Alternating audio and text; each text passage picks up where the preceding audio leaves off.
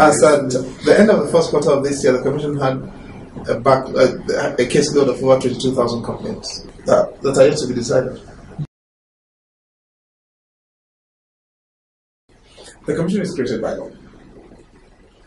The law requires that the chairperson and members of the Council of the Commission are nominated by the President, confirmed by Senate, appointed by the President or under his authority.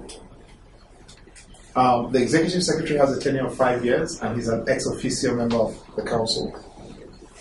And the other members of the Council, 12 other members of the Council have a tenure of 4 years, including the chairperson. And 3 members are ex officio without voting powers, representing the Ministries of Justice, Federal Ministries of Justice, Foreign Affairs, and Interior. The nominations were done by the President in November last year. Senate cleared the first set of 7 commissioners on the 8th of December 2011, and another 2 in January 2011. That therefore means at least there were 9. The quorum for meetings of the Commission is 6. That's a statutory quorum.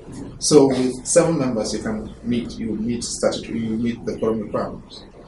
So on the 3rd of January 2012, the Secretary of the Federal Government transmitted letters of appointment for the members of the Commission.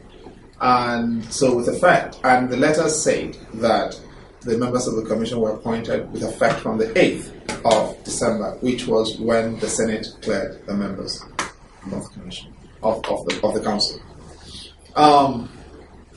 And so that is the factual story. The law also requires that before proceeding to exercise your responsibilities as a member of Council, you should make an oath. The word is make an oath. In accordance with the Oaths Act and in a format provided for under the law. So that is what the law says. The law makes no mention of inauguration. But that does not mean inauguration shouldn't happen, or it's not a matter of law, or it is unlawful. It just means, in my interpretation, that inauguration is a ceremony that can happen at the discretion of those who do it. But it does not preclude the Commission from conducting its work. But some members believe that it does, and some people in government believe that it does.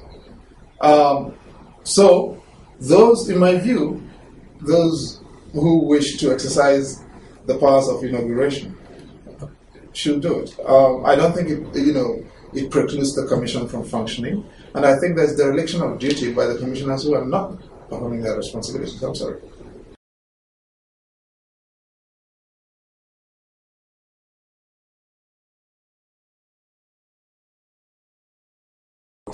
Without a quorum, as I said, it's difficult to do the policy work that you've got to do, the controls, and you can't take decisions on cases because casework, and I think that's why I say there's dereliction by members of the Commission, and I'm happy to go on record on that.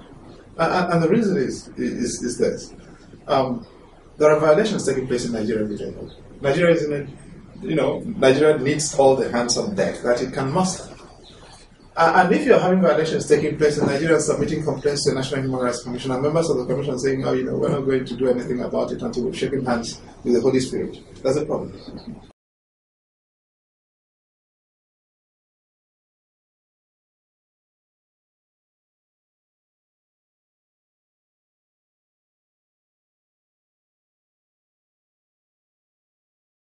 The National Human Rights Commission is a statutory body.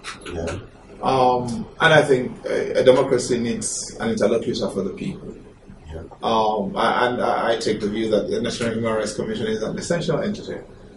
So it's not a question of whether or not the Commission should exist. Now, the commissioners are not the Commission. Okay. If the commissioners are not performing the role for which it was established, let Nigerians denounce them. It's as simple as that.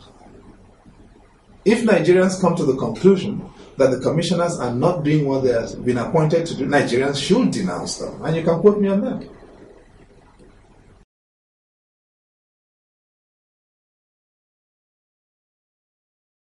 For me, the issue is not payment or non-payment. The issue is a sense of duty to your own people. No. There is something bigger than money. It's a country that works.